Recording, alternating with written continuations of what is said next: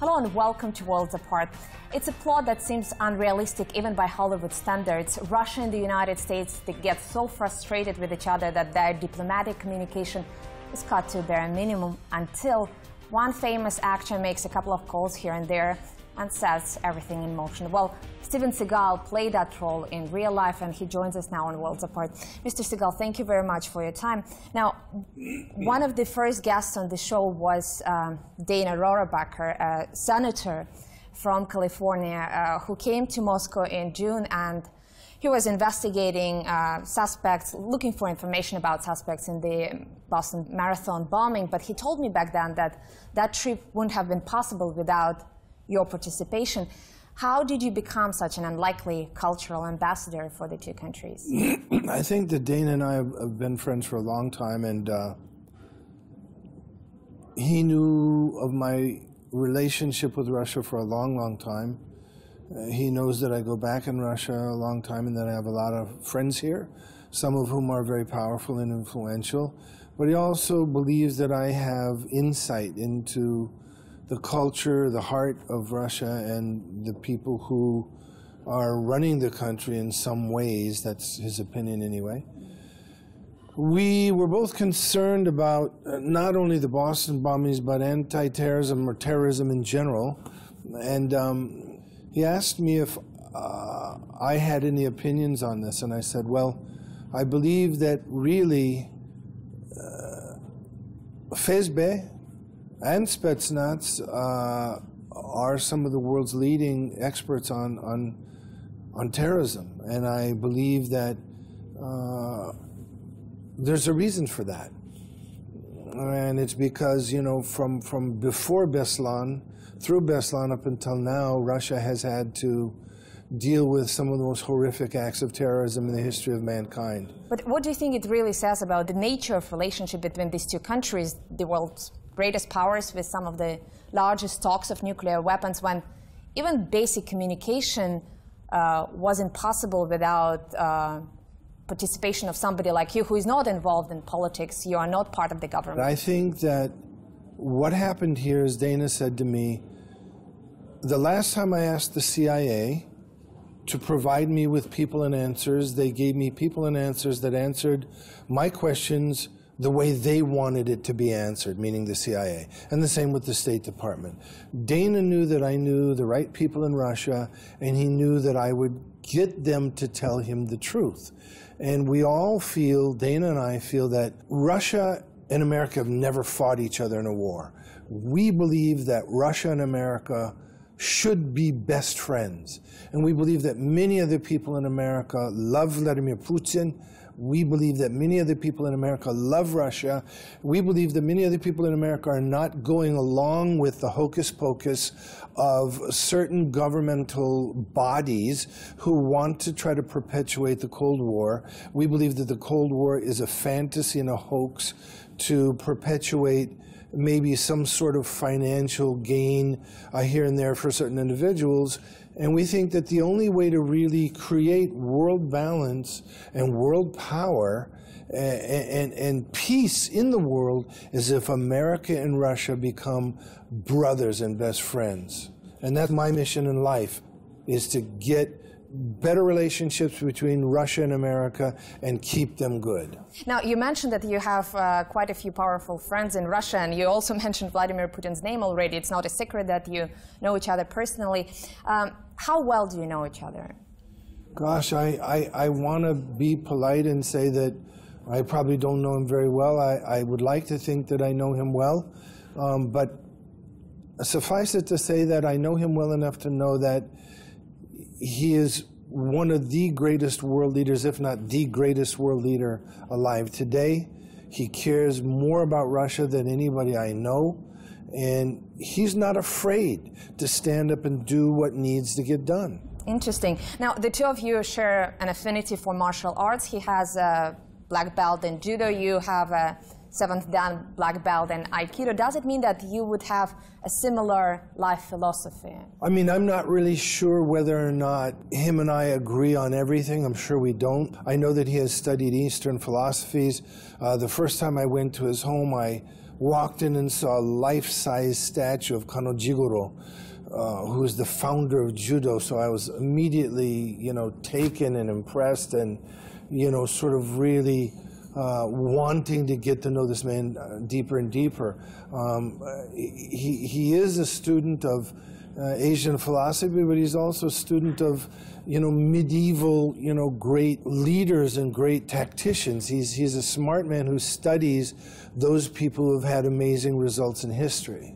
Now, I used to cover Kremlin politics, and I remember President Putin making a lot of references to judo to explain his political strategy, his political views. And when you look at his very long presence in the Russian politics, it indeed looks like a series of judo matches, because he's very patient, he has perseverance, he studies his opponents carefully, he waits out for the right moment. What do you think about this political strategy? Because some people feel that it's way too calculated. Well, first of all, the main goal in life is to win. And it is good to be calculating, it is good to be patient, it's good to be able to wait for the right timing, because timing is everything. I was raised in Asia, I was raised studying tactics, and I think that this makes him the great politician he is. I think in this recent debacle where, President of the United States, wanted to bomb Syria, I think the whole world saw who was the senior statesman, more diplomatic, more intelligent, and more caring about, the human dilemma. But as commendable as that may be, it also sometimes used against your own country, especially now when the United States and Russia have a somewhat tenuous relationship. Some people at home may call you unpatriotic for saying something like that. Yeah, I mean, I love America. I'm not unpatriotic in any way, shape, or form. There are regimes.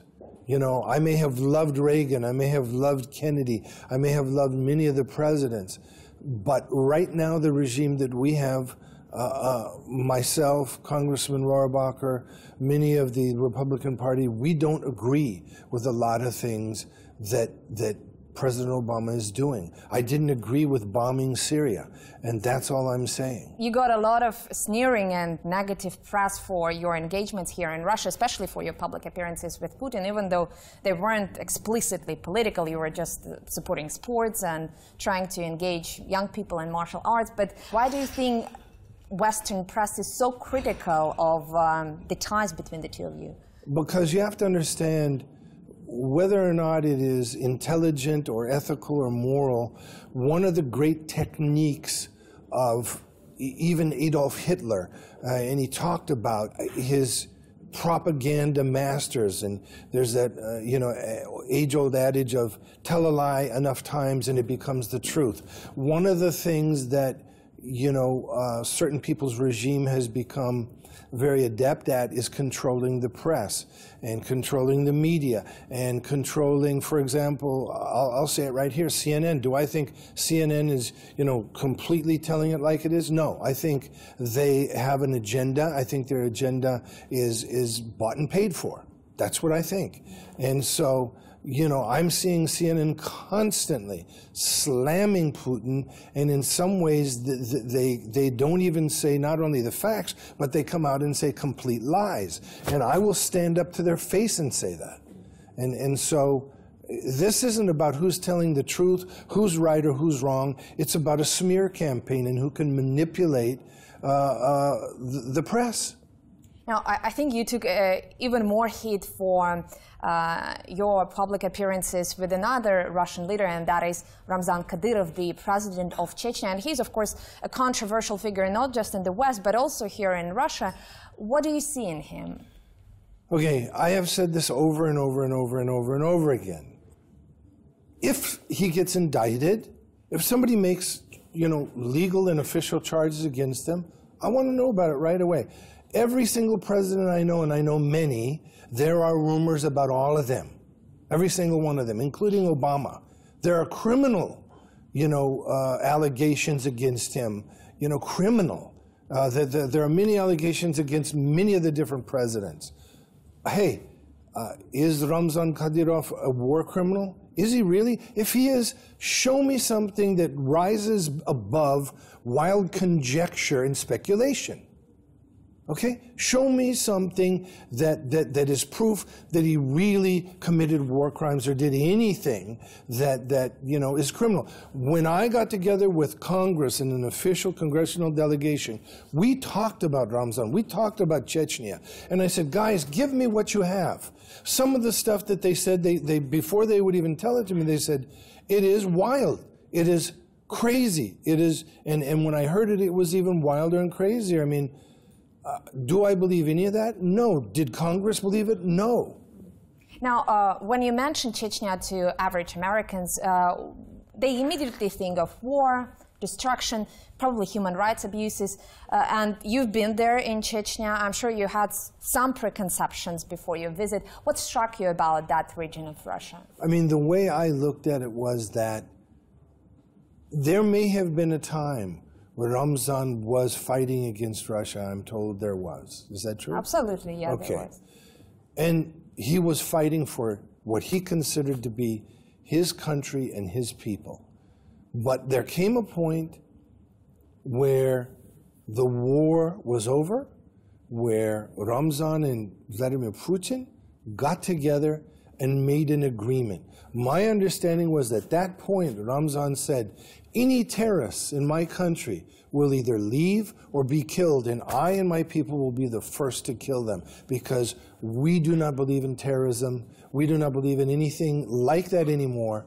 So keeping that in mind, we have to understand that life changes as regimes change, even in America, and even in big, first world, countries.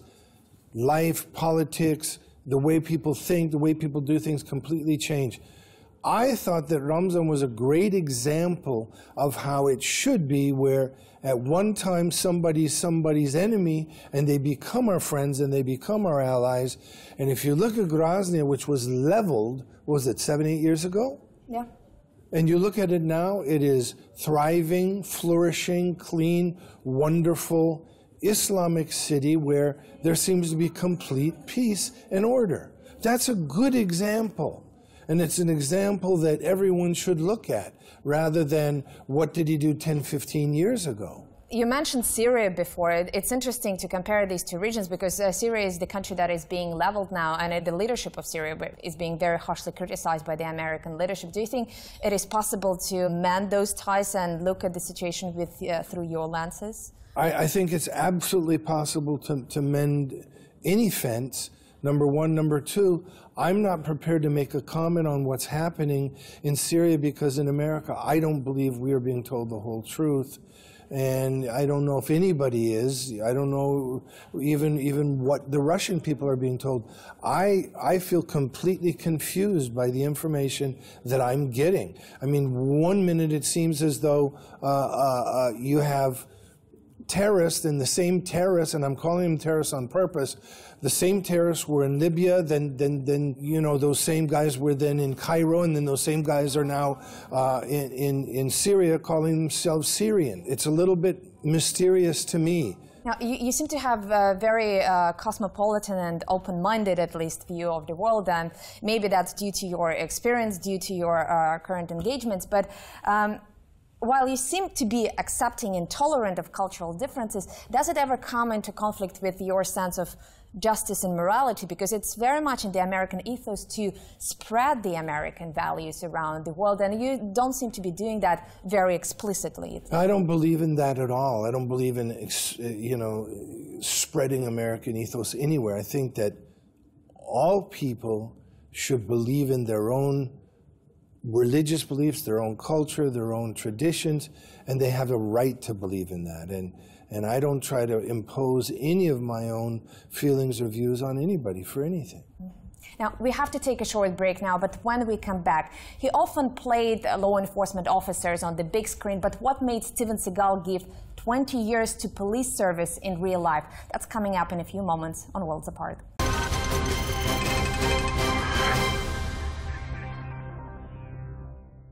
Welcome back to Worlds Apart, where we are discussing life and movies with Steven Seagal. Mr. Seagal, just the other day I was interviewing another Steve Wozniak, a co-founder of Apple, and he's somebody who became a multimillionaire very quickly, but even after that, he